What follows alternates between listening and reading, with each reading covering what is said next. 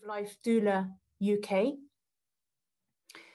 And then we'll be hearing from the Reverend Juliet Stephenson, Director of the Good Funeral Company in Liverpool. And I believe, I was going to check with her, I believe she has been Funeral Celebrant of the Year at some point. So she comes with a huge amount of experience and really is a great person to have on our panel, you know, for wisdom in working very compassionately and thoroughly with families in the funeral process. Our panelists will each speak for around 10 minutes, and then we'll have a conversation between ourselves. I'd like to begin with a short video of about 3 minutes from the States. The Heart Edge Network is an international network. I was hoping to get somebody from Death Over Dinner in the States, but we're going to just start this conversation with a very short video of their work, deathoverdinner.org, because it's worth seeing. Welcome to Death Over Dinner. You might be asking yourself, what could death and dinner possibly have in common? Or maybe you're wondering why someone would even want to talk about death, especially over an otherwise pleasant supper. Well, here's the deal. The way we die in America, and now in many other parts of the world, is pretty messed up.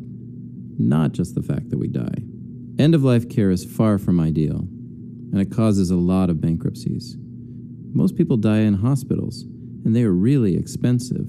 Yet, 75% of America says they want to die at home, and only 25% of us do. Regardless of where we spend our last weeks, days, or moments, the thing we are really missing is a straightforward conversation. It's obvious if you think about it. If you don't tell your loved ones what you want during your last mile, you won't get it. Say, for example, you wanted a vacation in Aruba, but you didn't tell anyone, and your well-meaning family booked you a long, costly ticket to Antarctica. Not what you wanted. The default when it comes to dying is also very expensive, and like Antarctica, most likely not what you wanted. Not telling your loved ones what you want only makes everything a lot harder for everyone, emotionally and logistically. They're already going to be devastated by losing you. On top of that, imagine having to make a seemingly endless list of decisions, and to make them immediately during your grief. So we came up with a simple solution: dinner and conversation. Just talking to each other, openly, directly, authentically. Since we launched, there have been over 100,000 dinners in 30 countries. It seems these two things go together quite nicely. So, what happens at a death dinner? It all begins with our website. You tell us why you're interested in having a dinner, and when you select an intention, we magically create a script for your evening. In this script, you will find a series of thoughtful questions for everyone who comes to dinner to consider and answer. If you don't like a particular question, don't answer it, and that's about it. But here are a few pointers. Don't surprise people. Pizza night, surprise. Death dinner, no. Don't hog the talking stick. Put that phone away. No one needs you to be checking your Instagram while they're talking about how they want to be remembered. Make something simple. Light some candles. Create the right ambiance. Give yourself plenty of time. Make I statements. This is not an opportunity to argue. There are no experts in death. Listen deeply. Say something you're afraid to say. It is the quickest way to get closer to the people in your life. When you're done, maybe you want to take some next steps and put a few things in writing. Our goal is to change the way we die, one conversation at a time. Join us.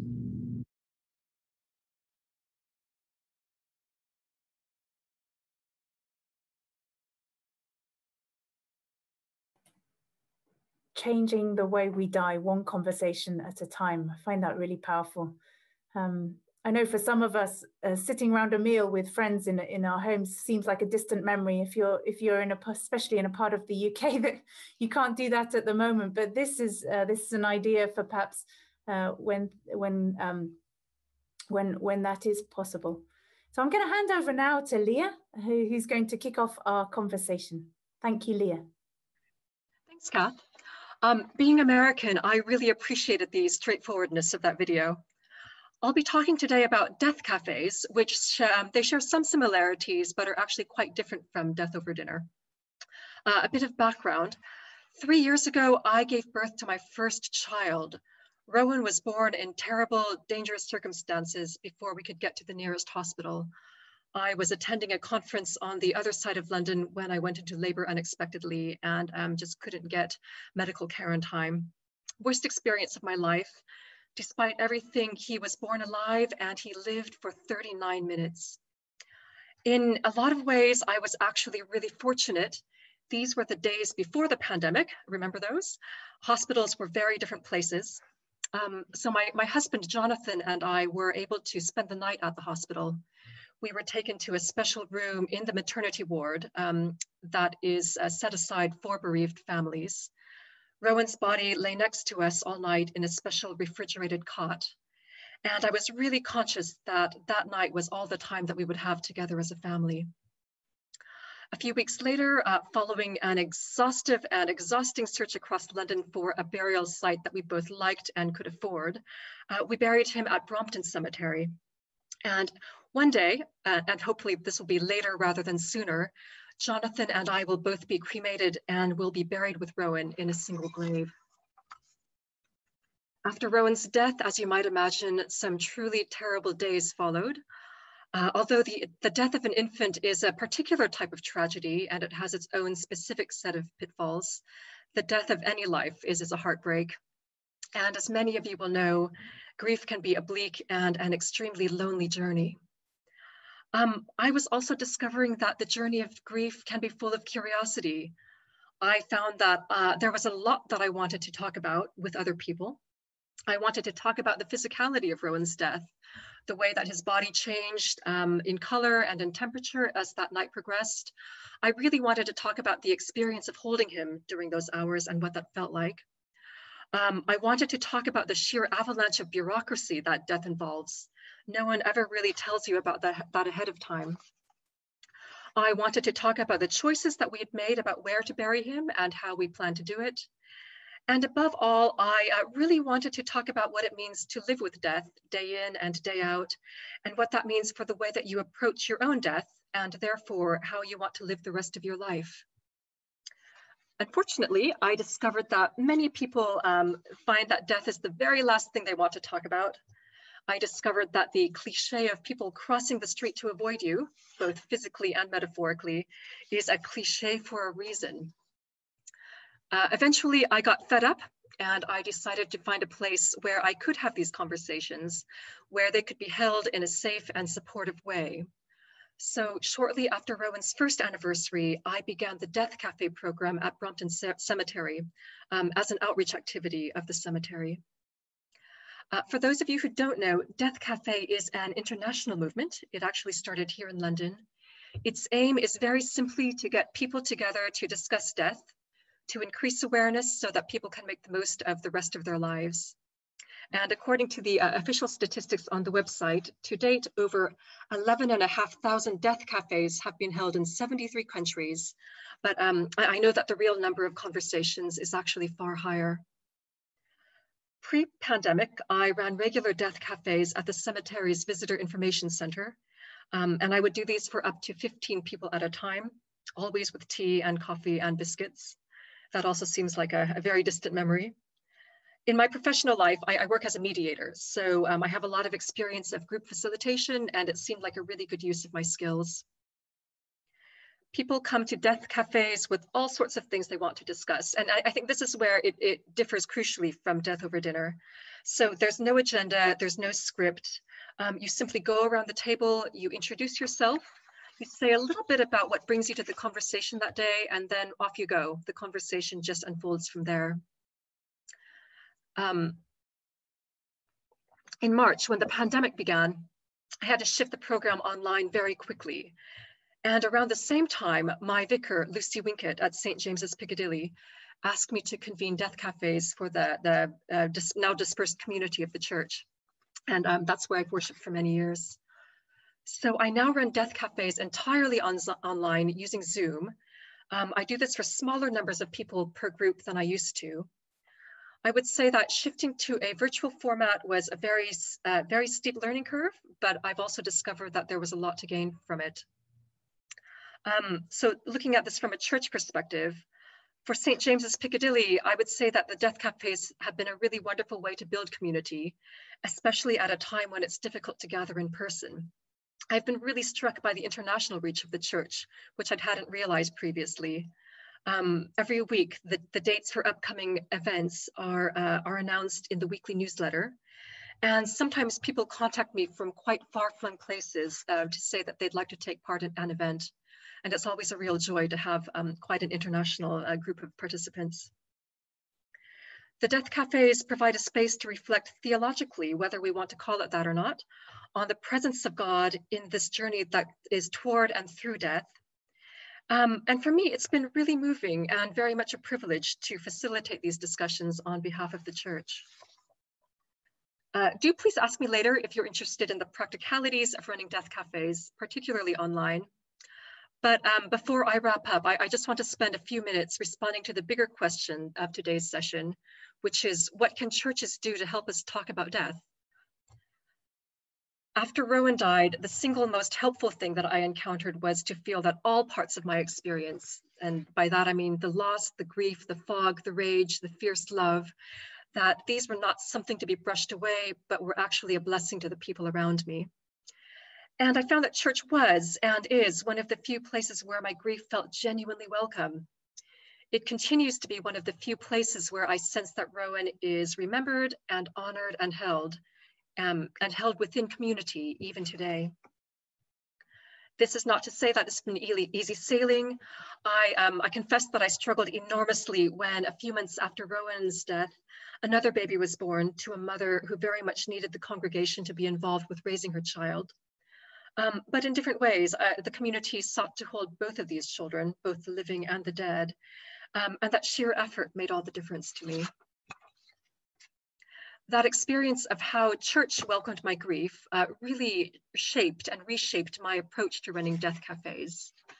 So officially, organizers are supposed to agree that in our publicity for death cafe events, we will state very clearly that this is not bereavement counseling. For a long time, I have felt very uneasy about the message that this sends to people. And since the pandemic, I have quietly dropped that disclaimer, both for the public death cafes that I run through Brompton Cemetery, and certainly for the ones that I run through St. James's Piccadilly as well. So we'll see if I get in trouble, but for the time being, that's just the way that I feel very strongly we need to operate. I think I'm nearing the end of my time, so I'll just close by saying that I think it's impossible to talk about death without talking about grief and loss at whatever level and in whatever capacity. These are all tied up in the conversations that we need to be having about death, and I'm really glad that this panel is a starting point for that. Thank you. Thank you so much, Leah.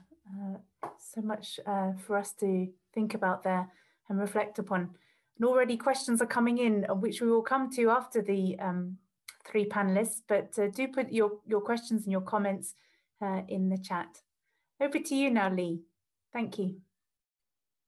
Hello, everybody. Thanks, Kath. As Kath said, I'm an end-of-life doula, or a death doula as we're sometimes known. For those of you who haven't heard this term before, I sometimes find the term myself a little bit off-putting. It's not one that I would have chosen for myself, partly because it has slightly new agey overtones, but also because most people don't know what that term means. If instead I was to say to you, I'm an end-of-life companion, that would probably give you more of a sort of handle immediately if you didn't already know what we do. Or my particular favourite term actually is amicus mortis, a friend in death. And if that wasn't quite so Harry Potterish, I think that's what I'd probably use. Our job really is to fill in the gaps that some of the health services and social services can't always provide because of the restraints they're under. And it's not a new role. There was always be a woman in the community years ago who'd go in and help to attend to the dying. But as death has become more medicalised and hidden behind closed doors, people are really not used to having the dead in their midst. and are sometimes very uncomfortable about how to handle that. Our job then is really to sort of help people become as comfortable as they can in their dying moments, and also just to live life as fully as they can right up until the last breath. So it's not all about death. A lot of it is about living well as well. And how that looks is that we provide practical and emotional support for people who are dying and their friends and families. Some of that's very practical, and it might involve helping with household chores, preparing meals for people. We might sometimes organise rotas between family members and friends and family and members of the community, making sure that people don't have 5,000 casseroles clogging up their freezers, but nobody to take their kids to ballet lessons or something. So it's really listening to what a family wants and not making assumptions. We are there to signpost people to other services. That might include directing them towards clergy if that's felt to be something that would benefit them. And we're there as advocates really to make sure that their wishes are upheld. That might actually include taking them to appointments. Sometimes it's really difficult when people are faced with lots of information that's flowing their way to take that in, particularly if it's bad news. And it's sometimes useful to have somebody who's just maybe one step removed to talk through information with them afterwards and make sure that they're being listened to if they don't feel that they've got a voice at that particular time. Other practical steps might involve sorting out people's belongings and tying up loose ends. That might be possibly writing letters to estranged family members and just helping people to sort of make peace with the last part of their life. Another part of the job that sometimes involves more of the living is to write advanced plans with people and help them think about what they want to go into those. That will be looking at setting up lasting power of attorney for people, making sure that their wills are in order, maybe discussing advanced decisions to refuse treatment, which is becoming more and more important as the medical side of dying tends to aim towards keeping people going for as long as possible, even when quality of life is not necessarily suggesting that's the best thing to do. And also writing advanced statements, which is, as some of you may well know, is a sort of more general view of how you would like to be treated as you're dying. Do you prefer to have the light on at night, for example, or would you like to have baths while you're still able to? Are there any particular family members that you don't want to come and visit you? I know mine has had to be kept very secret because I've got one sister who decided to put jelly babies all around my mother's deathbed to represent different members of the family. And I know I definitely don't want that happening for me. So then towards the end of life, we might sit vigil with the person that's dying and help the family if that person wants to die at home.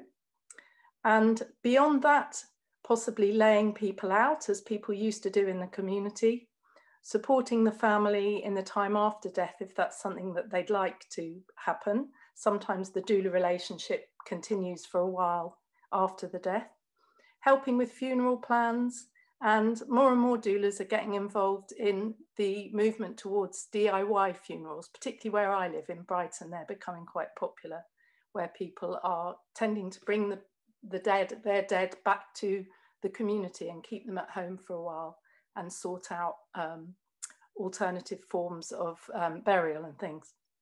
But the most important job really is listening and having difficult conversations about life, both with the dying person themselves and their families, but also talking about their life. As we go towards the end of life, a lot of people need to make sense of all the experiences that they've been through, and just sort of having somebody as a sounding board really can lessen the anguish as people head towards death.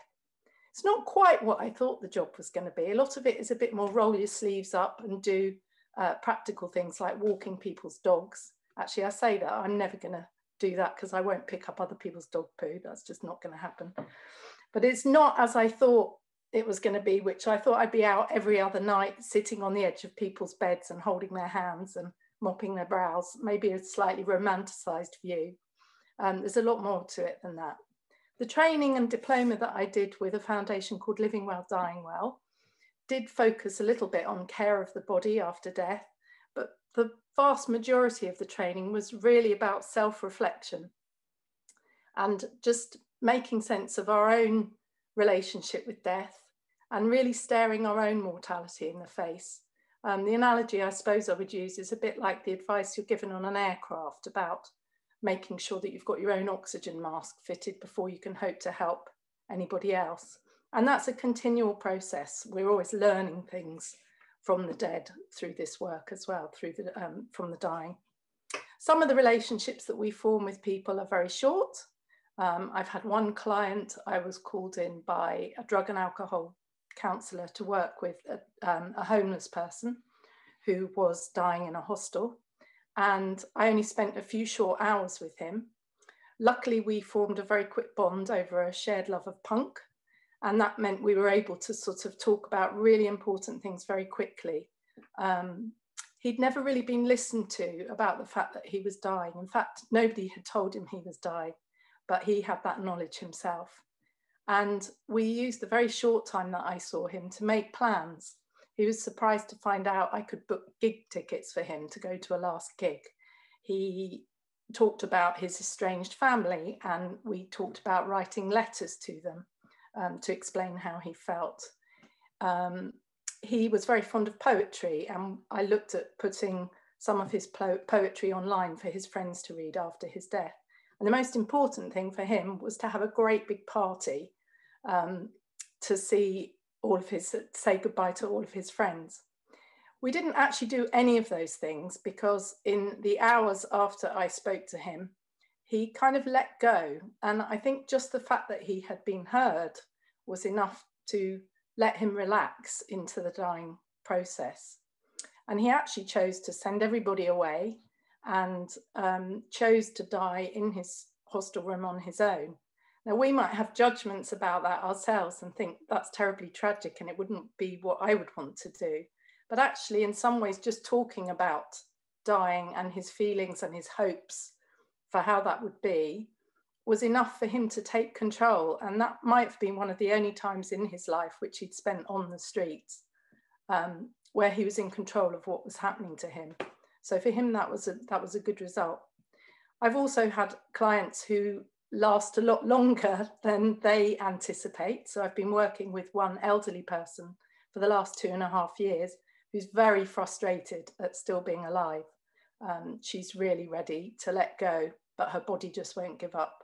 And more of the time now that I spend with her is trying to deal with those frustrations and trying to get her to find some little pockets of joy in the things that she can still do, so that she's trying to make more of her life in the last few months or possibly years that she's got. What I've learned doing this job really is that I believe so firmly that we all have a duty to try and encourage people to talk more openly about death and dying. And things like the Death Café movement and the Death Over Dinner are so important for doing that. I think the clergy are in a particularly good position to be able to open that conversation up to people. And I think, as Leah said, I think the idea of having death cafes in churches would be a fantastic one. Juliet, who's going to be talking in a little while, suggested when we were having a planning meeting, how about having a doula in every church? And that's something I'd actually not thought about. We've all been so busy banging on hospital doors saying, let us in. But a church doula could work really well. We're not a religious organisation. We work with people of all faiths and none. But I don't think there's any reason that would be a problem. I think the other thing is really to try and use things that dying people have said is that they wish that people would use proper language around death, and that we could get rid of all the euphemisms about passing or any of the other terms that are used. We all die, and we need to use that term. It's not something to be ashamed of. So that's one thing I'd encourage people to use. And just really to help bring death back into the community and empower people to make choices. And the more we talk about it and the more normalised death becomes, the easier it is to make those choices and to make them in advance, because I think a lot of us leave things too late. And I would encourage everybody to do some advanced planning. If there's one way you can open up talking to other people about death and dying, it's to actually look at your own plans for your own death, and in an ideal, what you would do with that. And the other thing really is just to see the dying as individuals who've got experiences and lives, and not as a set of symptoms or a problem to be solved. Right up until the last minute, they are living. I will hand back over to Kath at that point. Thank you. Thank you so much, Lee. That was extraordinarily rich and very, very helpful indeed. Juliet, over to you. Hi, everyone. I can see, looking around the Brady Bunch kind of screen, there's a few dog collars amongst you. So I'm just going to presume you are clerics. Many of you might be in disguise. Currently in Tier 3 in Liverpool, we are filming Batman the movie. So there's a lot of superheroes on the streets at the moment. And I guess each and every one of you in your own way are being superheroes in your own lockdown. My name's Juliet Stephenson. I'm the vicar version, not the actress version. And I've been ordained for 16 years. I've come from Newcastle, worked in a small market town, then in some rural communities, then in a suburb of a busy city. And now I'm in Liverpool. So I have experienced ministry and death ministry in lots of different contexts, from being the last person to find out that someone dies, to the first person that finds out if someone's got a bad cold, and to sit and to journey and to be all of the things that old-fashioned vicars used to do. A lot of the stuff that Lee has talked about that being present with people. And it still happens in some places, but not as much as it ever has done. So that's a bit about me. I've always been interested in funeral ministry and how we can serve families better and be alongside them and help them with ritual and moving forward and reflecting and accepting, and just so the experience of death and bereavement can be better. So I've worked nationally with the Church of England, helping with seminars and looking at liturgies and websites and all of the kind of paraphernalia that goes around it. The background to how the Church of England decided to look more closely at it was, it came from the Weddings Project, and we've all heard of the hatch, match and dispatch kind of scenario. And so weddings were taken hold of, looked at, shook up, and the church decided to look at funerals and also christenings. Because other service providers are operating within that part of the industry, I think the church had always seen themselves as the default setting, and then they needed to realise that actually within the funeral industry there are other options, and families who are bereaved are looking to have more personal services. So how can a church evolve to serve better their communities? So lots of things were kind of looked at within those, within that group, within the life events team, and within individual dioceses. There's no doubt about it. It's extremely sad statistics for the Church of England that in the last 5 years, there's been a 21% decline in church attended funerals, so in a church building, and there's been a 40% decline in crematoria services led by Church of England ministers. So that's lay ministers, readers and clerics and so on. And so it's not just about those sorts of numbers, although they're shocking, but it's about the pastoral connections and opportunities that clerics, ministers have in their own communities that are being missed out on. And so are we defaulting on our cure of souls? Do we need to up our game? Do we need to work harder to work with the funeral industry to enable us to have a lot of input with people when they're going through a difficult time? So in 2018, Statistics, if you like statistics, here you go. If you hate it, just put your fingers in your ears. In 2018, the Church of England in England had 400,000 conversations with people who had lost a loved one.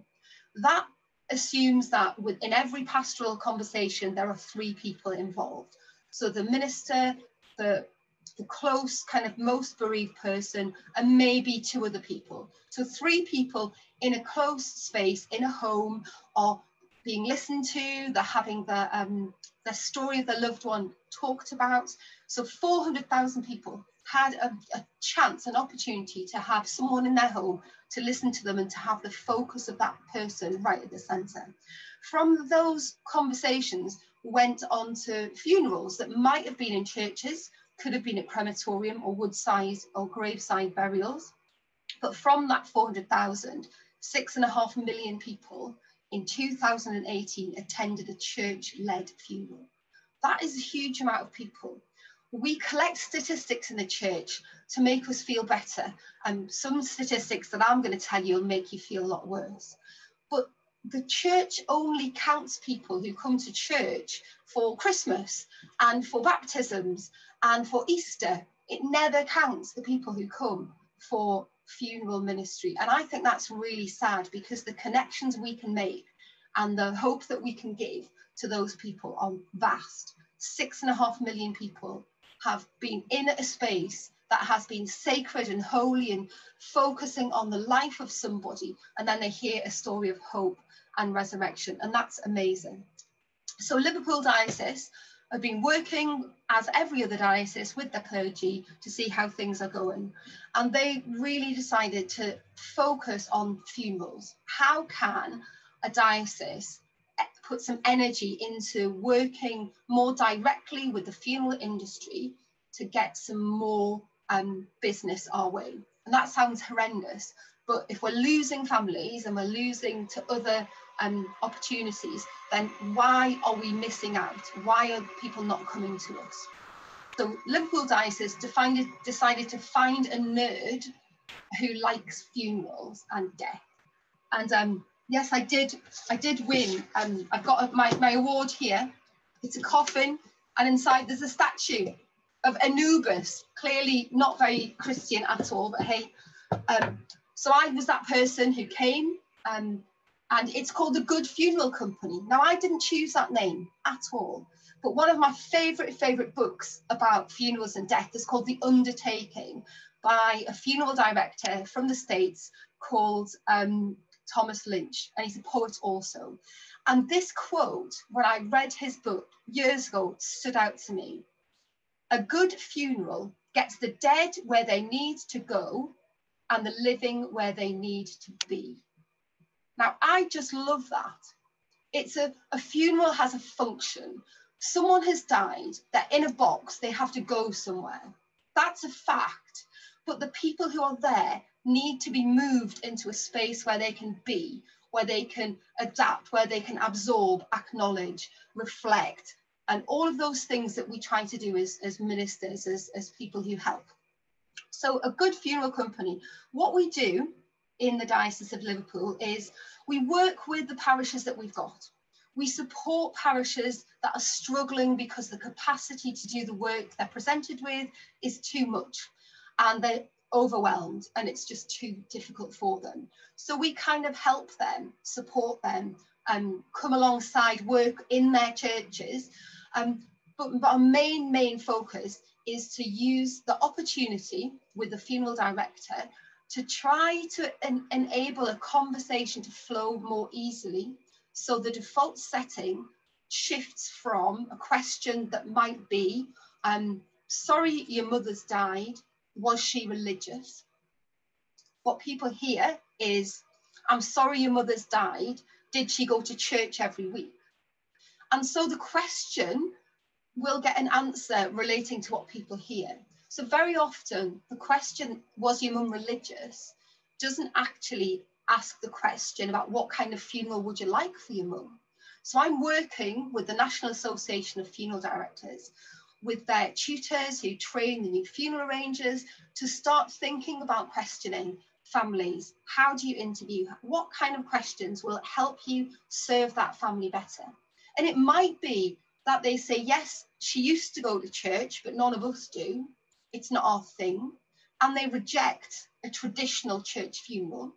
And so they go down the route of, we'll do it ourselves. We'll have a secular person to lead that service. And that's perfectly fine. Everyone has a choice. Or they might go down the route of the Good Funeral Company, which would be an option of saying, you don't want a traditional church funeral. That's not the thing that would help your family celebrate. But we do want our mum to have some kind of blessing from the church. We don't belong to a parish, but we like the sound of someone who comes from the cathedral team to enable us to celebrate life and to give a blessing. And so we're not trying to take funerals and bereavement work and pastoral care from parishes. We're supporting parishes, and we're actually trying to be a gap filler for the funeral industry to be able to say, there is another option. You don't want a Roman Catholic Requiem Mass. None of you go to church anymore, but you want a prayer, and you want a Catholic prayer for your grandma, for your mum. And have you thought about having someone from this organisation? So that's the kind of thing that we're exploring. We're still very new. Obviously, we're in lockdown, so funerals have been very different. And when we had our conversation with Leah and Lee and Catherine a couple of weeks ago, we were talking about what lockdown means for Death Café, for death doulas, and for funerals in churches. And we need to adapt, and we need to be more creative. So the things that we could do that we can no longer do are a great frustration to myself and to my clergy colleagues. But offering blessings, offering prayers, offering hope, offering cards, and anything that just will be a supportive thing for that family is good. And offering a space for memorial. Now, I'm very lucky because I'm associated with Liverpool Cathedral. And Liverpool Cathedral is a building that has been built in the lifetime and the life memory of many people who still live in that city. And so the strapline of our cathedral is built for the people, to the glory of God. And so even if people don't have a connection with the parish church, they all have a connection with the cathedral. And so to come into the cathedral space, to light a candle, to sit quietly and pray with myself or another member of the clergy or one of our team really, really works. And to be invited to a memorial service at the cathedral to hear their loved one's name read out, again, is a gift for me. So I guess that I could go on forever and ever and ever, and I'm sure there's lots of questions. The Good Funeral Company is only in Liverpool Diocese. It's part of the Diocesan Board of Finance. So what that means is I'm not employed by the Church Commissioners.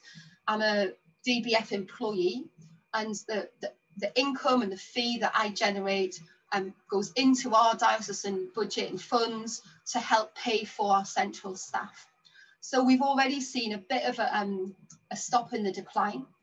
We've already seen an increase in funeral fees, but it's more about engaging with people and helping them to be part of something bigger that will enable them to move on and get them where they need to be and the dead person where they need to go. That makes sense. I'm going to stop because I could talk forever.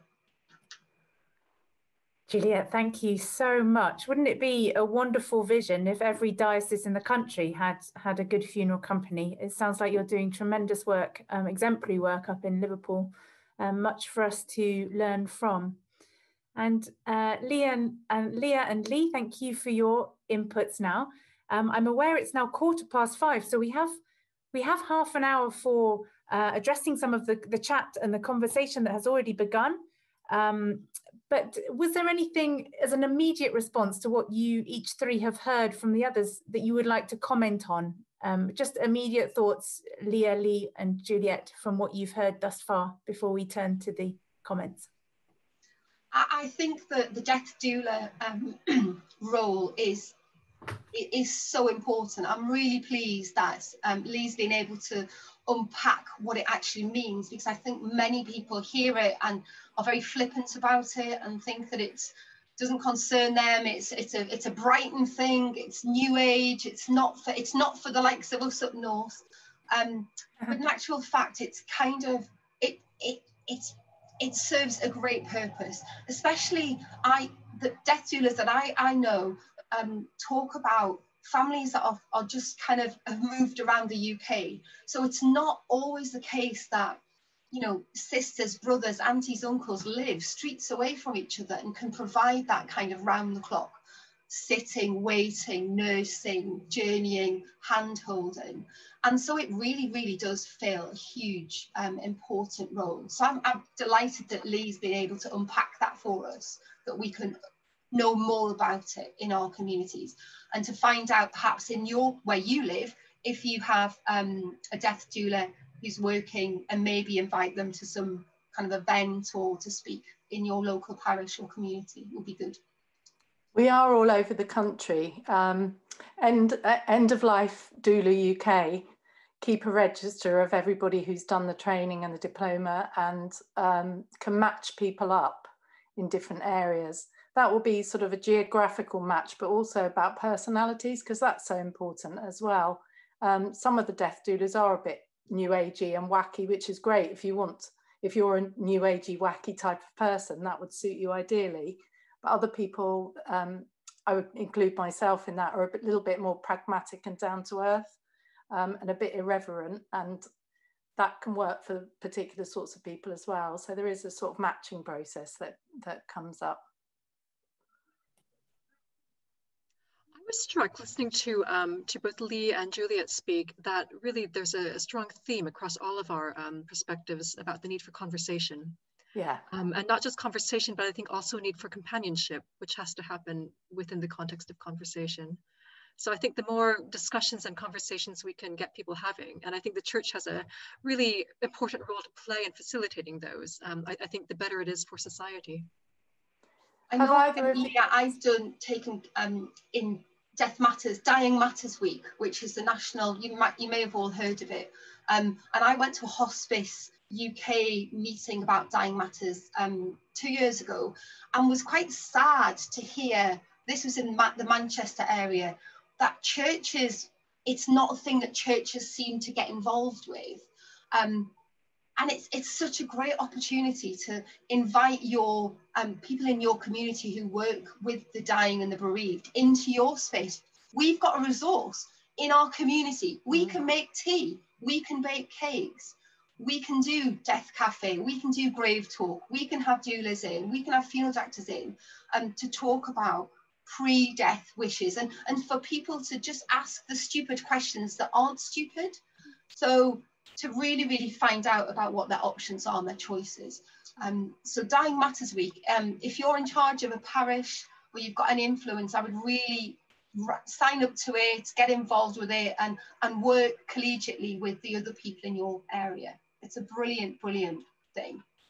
I think one of the resources that people who aren't trained to sort of deal with death and dying have found really useful actually comes from the Church of England. I expect a lot of you might have come across a little pack of cards called Grave Talk, which are just sort of conversation starters, really. Some of them are about life. Oh, there we go. Some of them are about life, some of them are about death, some are about after death, and they've been really helpful for a lot of people. Absolutely brilliant. In the chat, I've put in the chat a PDF right at the top of the chat. There's all of these links to some of these things that have been mentioned are in that document. So do download that and have a browse at your own leisure.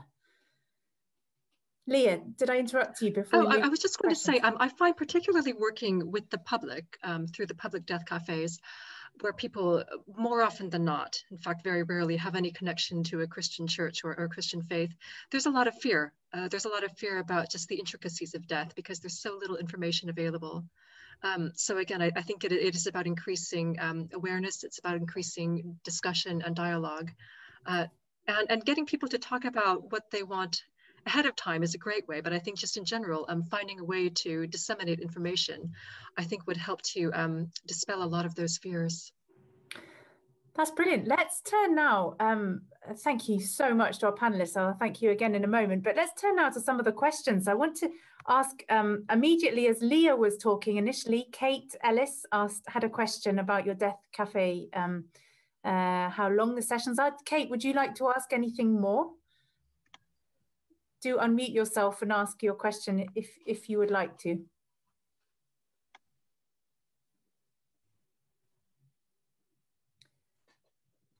Her question, I think, was how long are the sessions of your Death Cafe sessions, and what would you say is your optimum number for an online group? What have you learned there? Sure. Previously, when I was able to hold Death Cafes in person, I would run them for 90 minutes, bearing in mind that that involved tea, coffee, settling in, someone always being late because of the tube. One of the brilliant things about Zoom is that no one can blame the tube for making them late. So I've really found that 60 minutes is a great amount of time for a Death Cafe. What it does is that quite short time means that people finish and they want to continue talking. And I think that's a good thing. So 60 minutes for a conversation. I'm quite boundaried about respecting that time. Through trial and error, I have learned that 7, maximum 8 people on an online cafe, including myself as the facilitator, really is the maximum number of participants that I would feel comfortable facilitating.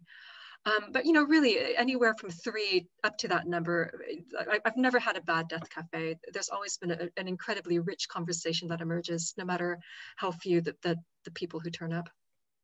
And Judith is asking where to receive resources about how to run one in her community. There are resources on the Death Cafe website, and actually I'll pop this into the chat if Andy hasn't already. I would say that if you want to do something specific to churches, I would say follow my example and adopt a bit.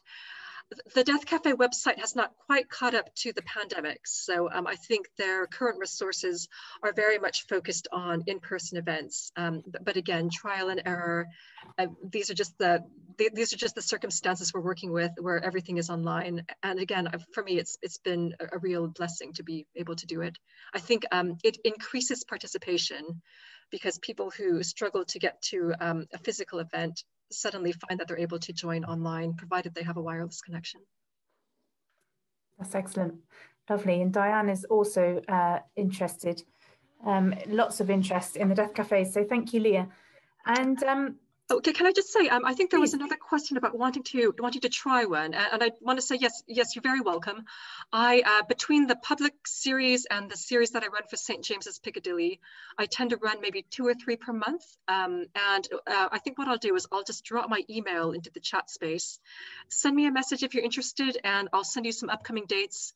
You'd be welcome to attend either series, and I'm very open for conversations afterwards if you have questions. That's great. Thank you. And Lee, they presumably find doulas with specific skills like British Sign Language? Yeah, for sure. I mean, we come from all walks of life. In my real life, I'm a musician, or at least I was before the pandemic, until the Chancellor decided I didn't have a proper job. But yeah, we use all our skills. And again, this is where the matching service comes in handy. If you need to find somebody with specific skills, I would say go to End of Life Doula UK.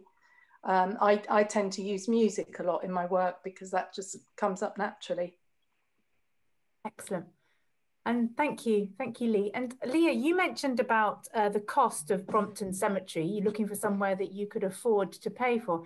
And it's, you know, funeral poverty is so huge, isn't it? It's such an unspoken well, shame. It's horrifying that the average funeral is, Juliet would know, but over about £8,500. Come to live in Liverpool, die in Liverpool, cheaper. Right. Not in London. We were quoted £7,500 for an infant grave at a very badly maintained cemetery. That's not the one we went for. Or do it yourself and get rid of loads of the stuff. Yeah. And I know that Green Acres, which are a woodland burial site, they have sites up and down the country. They will do infant graves.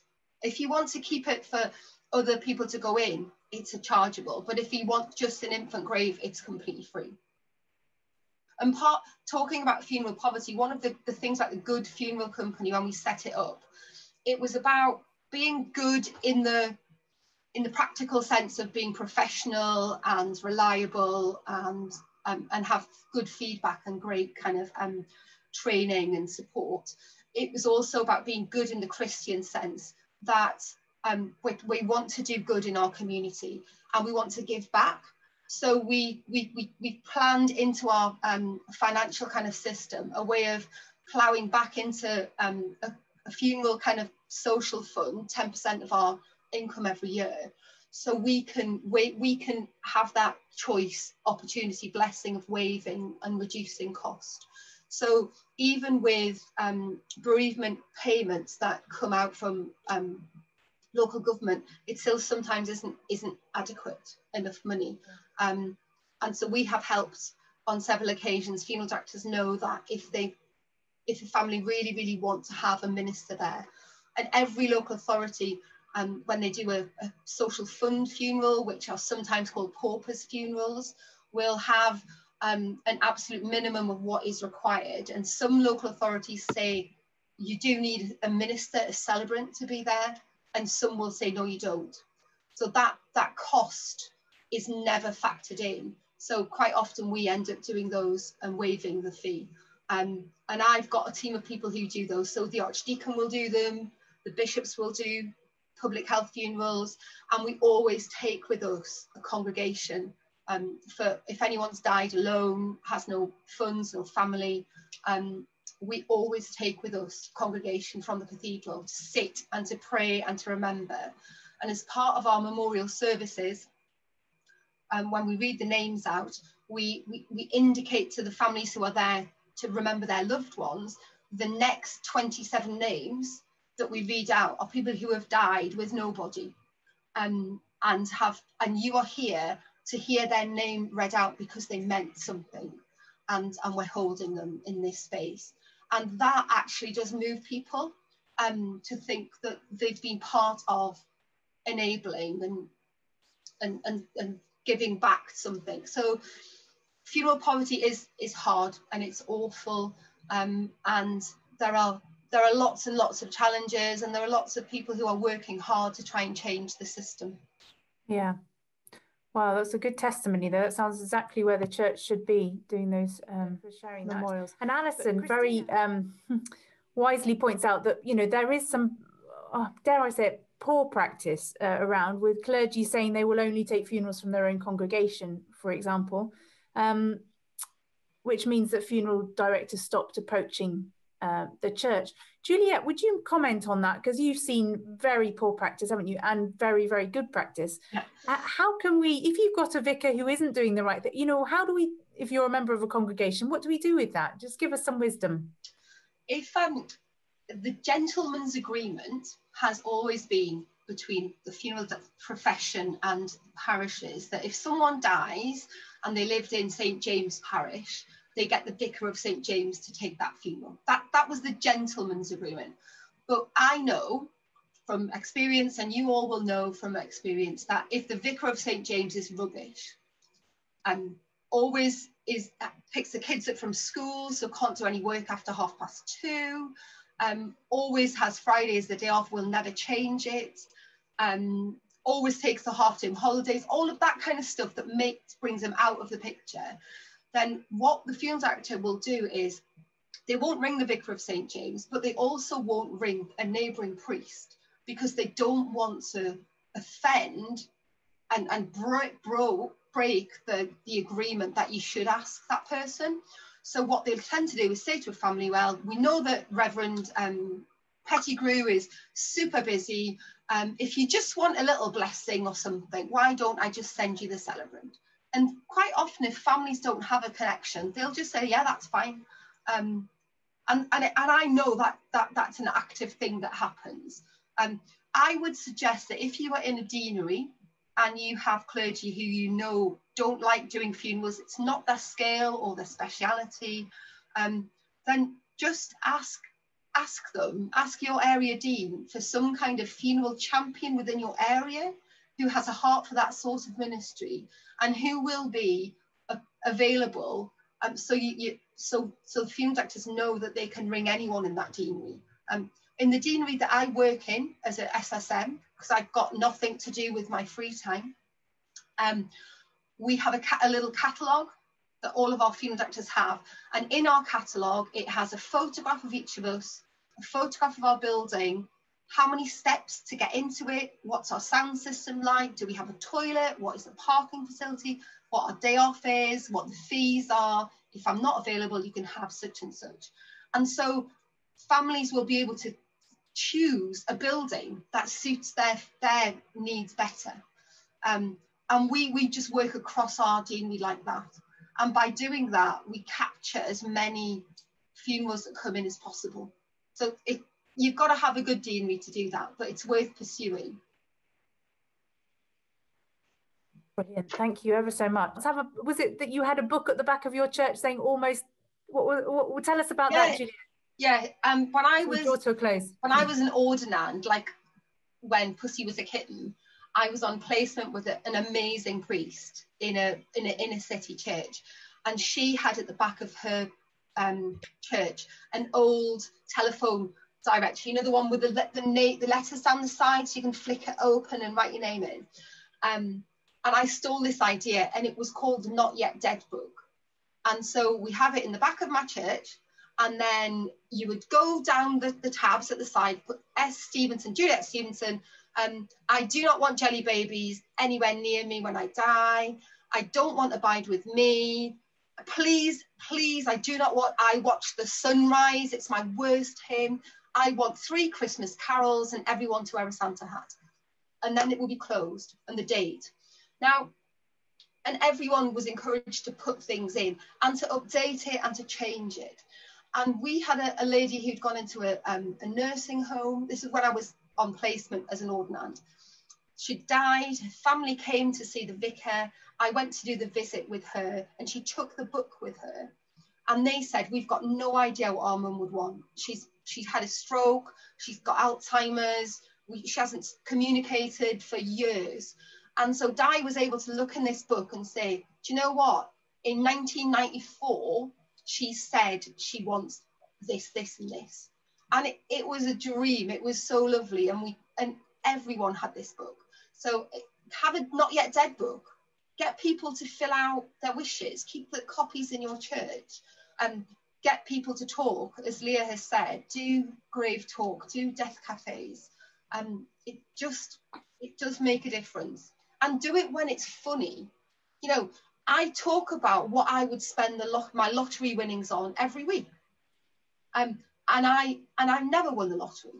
So if I talk about my death wishes every week, I'm never going to die. And people seem to think as soon as you start speaking about death, you're going to die. And that's not true. So make it fun. Talk about it when someone famous dies, then it opens a conversation. And especially in lockdown, the things that we can't do anymore make us really treasure the things that we can do.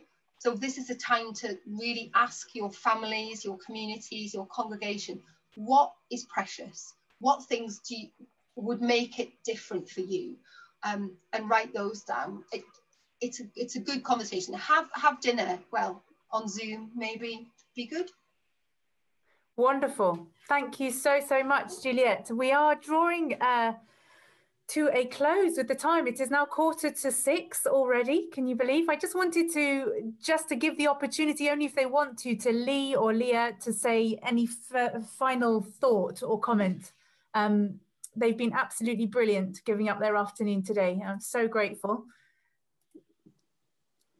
But I think you've been really wonderful. Thank you, Juliet, too, for being with us and for opening up this subject so richly.